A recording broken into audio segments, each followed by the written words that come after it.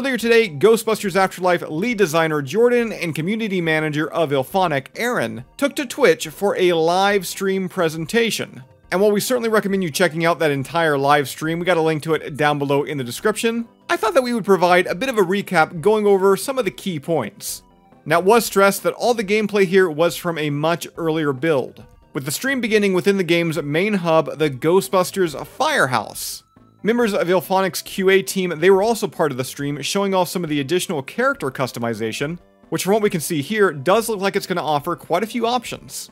And speaking of customization, it was confirmed that the lockers seen on the first floor of the firehouse, that's where you're going to be able to change and customize the appearance of your Ghostbuster in training, with Jordan saying that they put a lot of time into this feature. Also on the first floor, we did see this prompt for side hustles, which is said to be classic challenges. Players also spotted their very first new NPC character named Kat. No idea how she fits into the story or this game, but I gotta say, I'm digging the look. We were also given a much better look at the basement. And the downstairs, I mean, this looks great. But at the same time, during the stream, they then headed upstairs. And we got to see the second floor for the first time, which in my humble opinion is incredible. I mean, it looks so similar to the 2009 video game and of course the 1984 film, because I mean they were based on the same source material, but IllFonic, they have made it their own, including the addition of this lab, with another NPC character being seen named Eddie. And this room here is where you're going to be able to upgrade your gear, which is going to include the particle thrower, proton pack, PKE meter, and the ghost trap. Oh, it was also mentioned that as you're busting ghosts, you're going to be able to collect spores, molds, and fungus. And for those asking, yes, you can totally go down the fire pole in first person.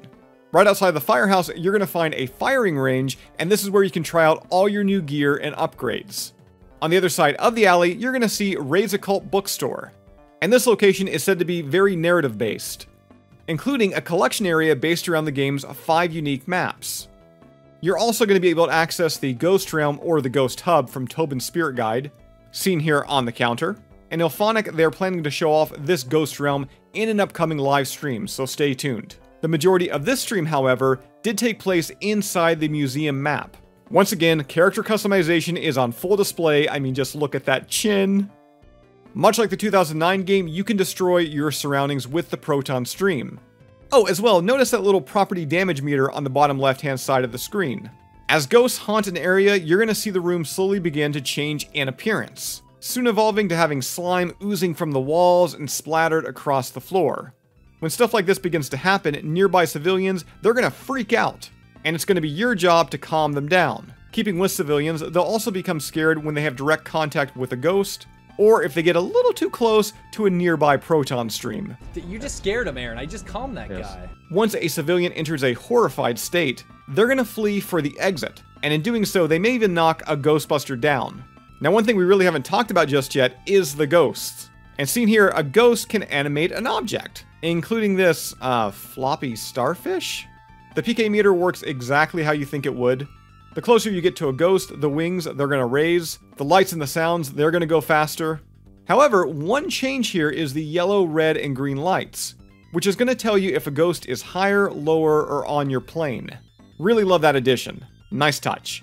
IllFonic also showed off ghosts being able to haunt objects, and in doing so, this is going to give off false signals on the PK meter. Around, they're giving off a signal.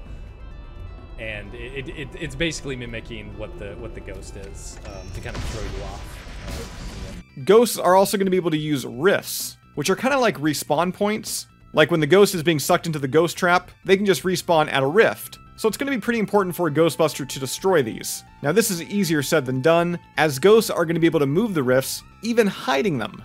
Now one really small yet cool feature I need to touch on is during the stream they talked about the ghost trap.